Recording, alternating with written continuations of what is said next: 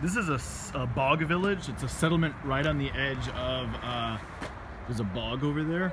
The bog played an important role in that it provided peat for fuel. There wasn't a lot of wood to cut down, and so they would burn the peat, and that would provide fuel for, well, blacksmithing, or just, you know, warming a general place. This is a restored bog village that was destroyed during the famine. And here, I'm gonna go inside this house here. You can just see it.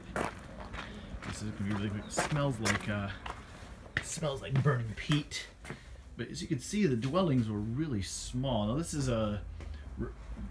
much nicer than the average one. You can see it's basically 2 rooms, baby, pretty small bed for 2 people. Yeah, this is pretty tiny. But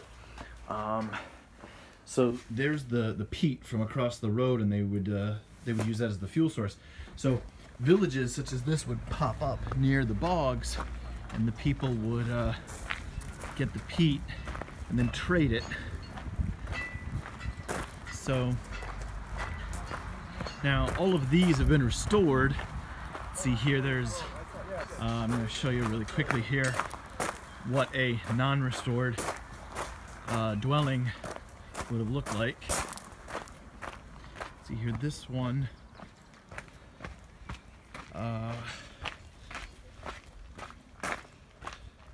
see, the roof is gone.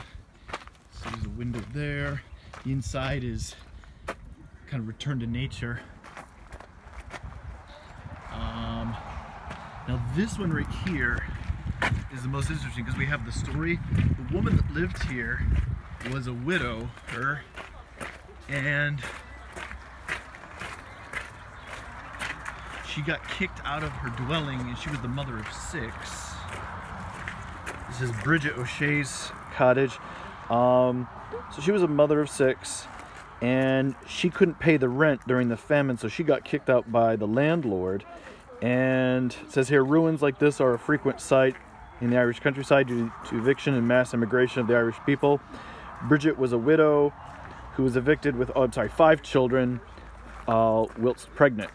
And she got kicked out, ended up having a stillborn child, and it's because when the famine hit in, they were supposed to hand over a percentage of their crop as the rent, and when the crop failed, they couldn't pay the rent, so they got evicted because all of the land in Ireland was owned by English landlords. So what the English landlords would often do to prevent her from moving back in is that they would burn the roof off, and the roofs were all natural, as you could see, so there was no way to move back in. And I mean, look at that, there's a tree growing back up, and it's actually, you know, kind of out of the cottage. So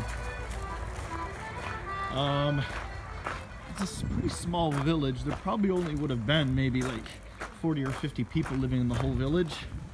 But see, here's the peat I was talking about right here, right next to the hen house. And this right here was sort of a drinking establishment, illicit drinking house, selling alcohol without a license. The license would have been granted by the English, but see here, this would have been like a tape here. Oh, okay. But you'd have a little place to be social. See? There you go. And I think she's had too much to drink already. She looked like she's pretty comfortable.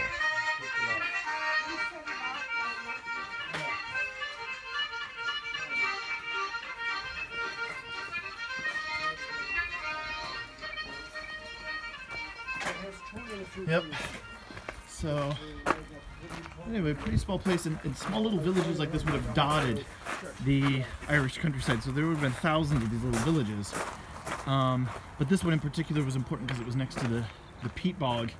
So it had a particular function for the community.